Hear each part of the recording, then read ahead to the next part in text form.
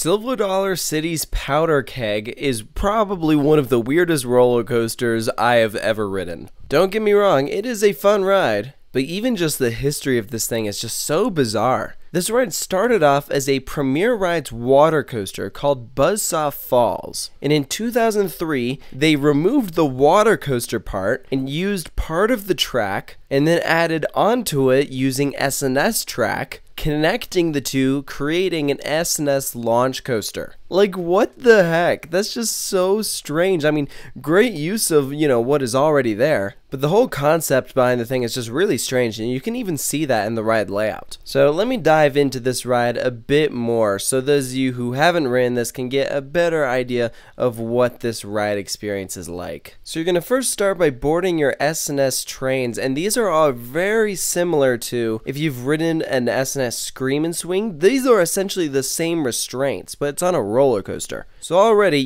kind of weird. But you slide out of the station and actually go up this transfer up to the launch track. It literally slides you up and over using this counterweight. It's crazy. It reminds me of how the Mr. Freeze roller coasters slide you out onto the launch track. This kind of does the same thing. So you pull forward a bit, come to a stop, you're just going to roll back a tiny bit, and then there's this stoplight that goes from red, yellow to green, and you launch out. This is 0 to 53 miles per hour in just over 2 seconds. So it's a pretty forceful launch. Remember, S&S is the same company that did Dota Donpa, which is the world's fastest acceleration on a roller coaster. I'd say it's a forceful launch. So I really enjoy that, and you actually go up and over an airtime hill first thing. So again, remember how I said this layout is kind of weird? We first start things off with an airtime hill, and then following it, we have this section that is pretty much all low to the ground, so you really can't get too much footage of it from inside the park. But it's essentially just twisting around low to the ground, and then you actually switch over to the Buzzsaw Falls section. You can literally see where the track switches over.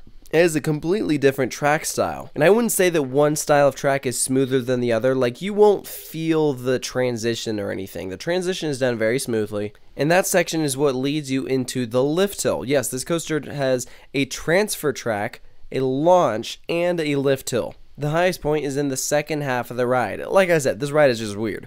Just over 100 feet tall, you go into a turnaround, and your drop, I'd say it's a decent drop. It's not very steep or anything. And I also wouldn't say that this is one where you really come soaring out of your seat in any crazy ejector moment or anything.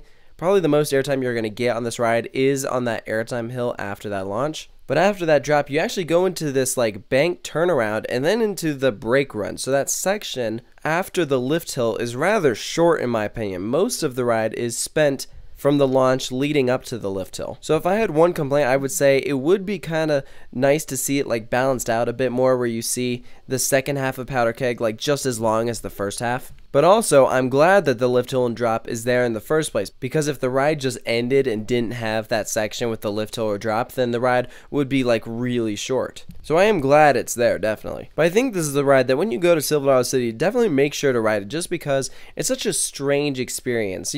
Like I mentioned at the beginning of the video, it's a fun coaster. It isn't gonna blow you away or anything. I think it's a pretty cool ride, but it's not one also that I would say would be at the top of many people's bucket list of rides that they must do or anything, For rides at Silver Dollar City, they're like that. You go for Outlaw Run or now Time Traveler. Powder Keg almost kind of gets forgotten because now Silver Dollar City has that awesome top 2. But this ride isn't bad or anything. I think this would be a good coaster to start some kids off to. Introduce them to launches. It's not super tall. I mean, it doesn't go upside down or anything. It's definitely a thrill coaster, but also I think that this coaster would be better to start kids on before rides like Wildfire or Outlaw Run, or even probably Time Traveler, because I think that drop out of the station might be intimidating to some. So it's not a bad ride at all. I do like how it has good use of the terrain, and you really are whizzing by those trees for a good portion of the ride. So when you have all that woods flying by you, it just makes you feel like you're going faster than you might actually be. So for Powder Keg's final score,